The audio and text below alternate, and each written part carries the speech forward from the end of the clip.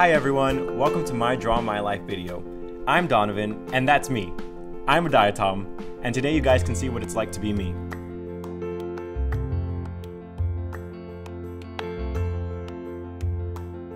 My name's Pinularia borealis, but you could just call me Donnie.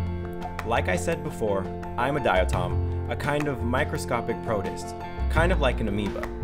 To protect ourselves, us diatoms have a hard-celled wall made out of silica, which can come in many different shapes and sizes. There are thousands of species of diatoms, and we all look different. Some of my friends look like this, and others like that. You can tell which species of diatom is which by looking at its shape and symmetry.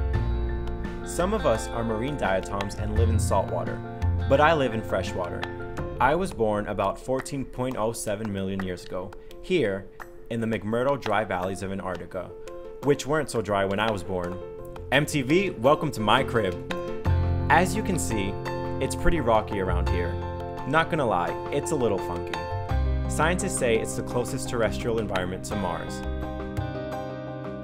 Over millions of years, all the water dried up, and it got super cold here. A few of my friends and I were hanging out in some moss when we were freeze-dried, and we're stuck there for 14 million years. Kind of like Captain America.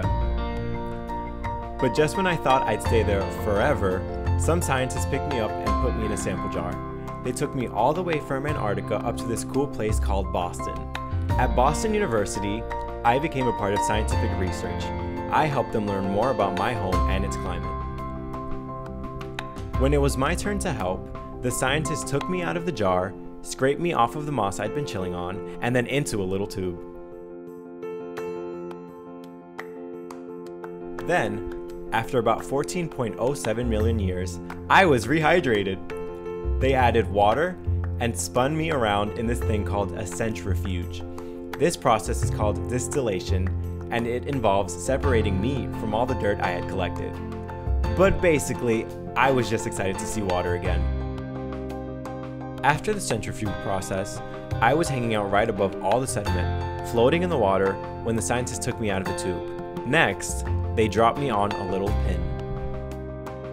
As if I hadn't been dry long enough, they placed me in a hot oven and all the water evaporated away, leaving just me.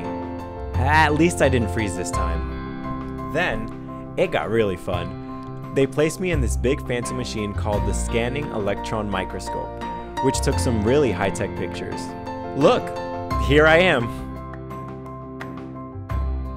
I'm what's called a proxy, which means that I'm used to estimate previous climate records. A few of my other proxy friends include tree rings, ice cores, ocean sediments, and fossilized pollen. With our help, scientists are able to make educated guesses as to the conditions of future climates.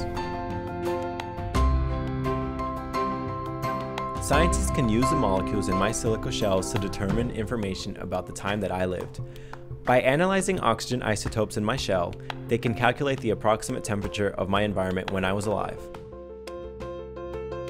By looking at me and my other proxy friends, scientists can reconstruct the climate of the past so that they can learn more about the climate of the future. Basically, I'm a climate change superhero. The terrifying thing is that the Earth has been getting hotter, just about as hot as it was when I was alive and it was warm in Antarctica.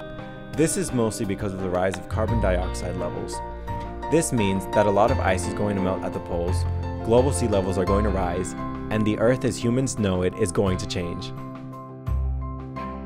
But the good news is that by studying me and my other proxy friends, we can learn from the past about what the future will be like, and do our best to prepare and minimize the human impact on the Earth.